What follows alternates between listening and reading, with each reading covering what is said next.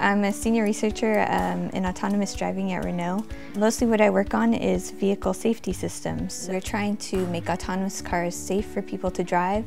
For example, if you were to drive over a patch of ice, it would know what to do to keep you from spinning out. I chose the car industry because during college I started working on the solar car team at Stanford University. So we basically built a solar-powered vehicle from scratch and raced it against other college teams, and I really got into just loving vehicles and learning more about them. I think it's a great time to be a woman in the automotive industry because there's a big push for diversity throughout the world and throughout the technical industries. Everyone has open arms. I've never experienced any issues being a woman at Renault or Nissan, and I think it would be great if more young women would apply for jobs in the technical industries also. My mantra is to just keep learning every day, to find something that you're passionate about and find a way to apply it in your job.